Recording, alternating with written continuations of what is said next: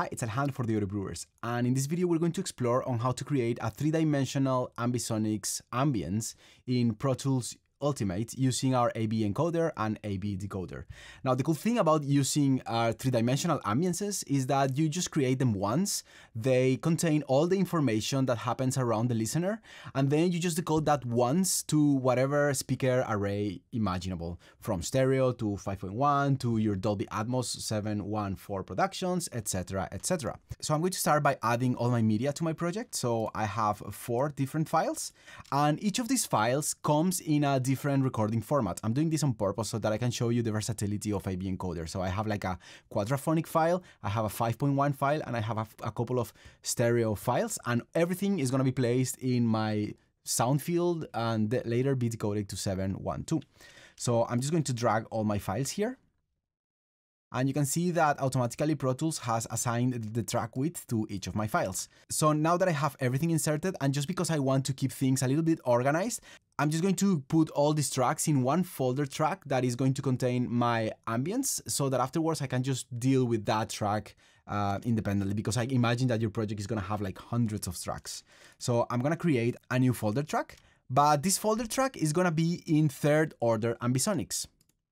Now this track is going to be a routing folder track, and I'm just going to call it ambience. And now I'm going to place all my tracks to my ambience. And I'm going to make sure that all my tracks are going through my ambience track.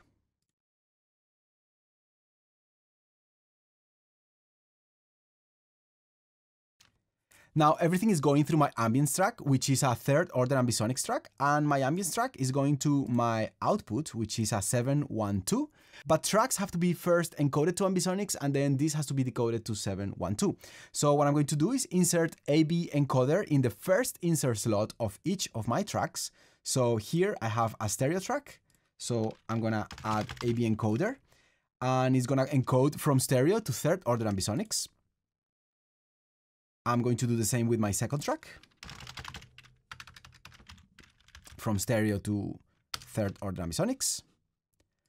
Then for my third track, which is in 5.1, I'm just going to add AB encoder from 5.1 to third order Ambisonics. And finally, my last track, which is quadraphonic, I'm just going to add from quadraphonic to third order Ambisonics. Now everything has been routed to my ambience track, which is a third order Ambisonics track. But before being able to listen to this properly, I have to decode this third order Ambisonics track to my speaker layout. I'm just going to make an insert in the very last slot of my folder track, which is going to contain my AB decoder. And it's going to go to the speaker layout I want to be using. In this case, it's going to be a 712. And finally, if I start exploring each of the tracks, let's just see what we have here. So first I have my reverb. Everything is being encoded and decoded properly because I can hear the reverb that is right there. Now I'm just going to place this reverb somewhere around my head in my three-dimensional field. As you can see, by using the panner, I can just move this reverb around my head. I'm just going to put it on the left, a little bit on the bottom there. Now let's go to my quadraphonic recording, which is going to be my core ambience. It's a mountain with little to no wind. So because this is the core ambience, I want it to be at ear level. So I pretty much don't have to do anything here. And then I'm going to go to my 5.1 track, which is some birds. Let's see how they sound. Okay, so because they're birds, I want them to come out from my height speakers. So for doing that, I'm just going to lift the recording so that there is more emphasis on the height speakers.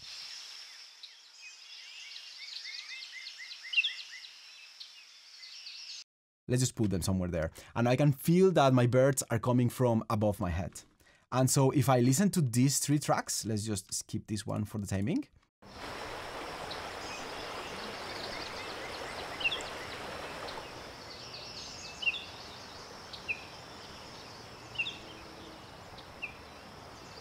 Okay, now I have created my three-dimensional ambience, which contains my ear level mountain, then you have some birds above my head, and then you have the river that I added, below on my left.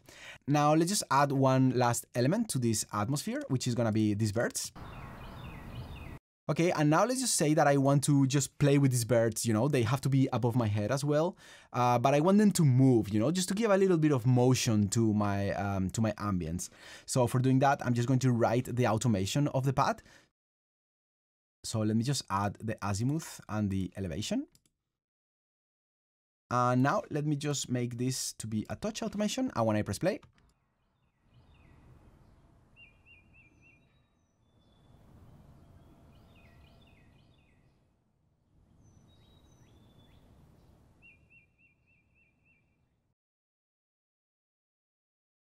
and now when I press read, I can see that the automation has been written. So if I put all these things together,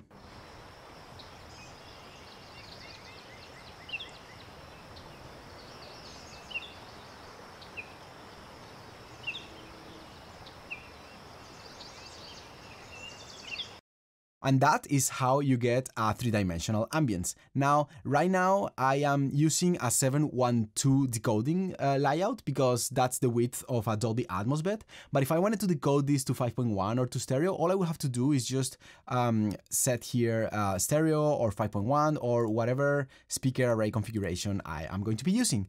And the cool thing as well is that now, after this insert, everything that happens is in Ambisonics, and before it's being decoded is also in Ambisonics. So I can add any of the Audio Brewers plugins that work natively in Ambisonics if I want to just create a little bit of sound design. So for example, say that I just want to add, to this crazy bird that I created, Vortex in third order Ambisonics. And if I listen to it,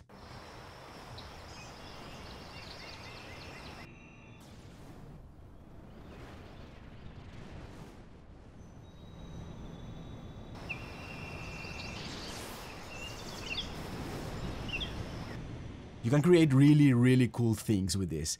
And that is how you create a three-dimensional atmosphere with a little bit of sound design going on. The cool thing about this is that you're not stuck in one speaker layout, but it can just work with every speaker layout configuration you might have now or you might need in the future, because all the information is being translated from a spheric acoustic field that happens around the listener. If you have any questions or any comments, just let me know below. And well, thank you so much for watching, and see you in the next one.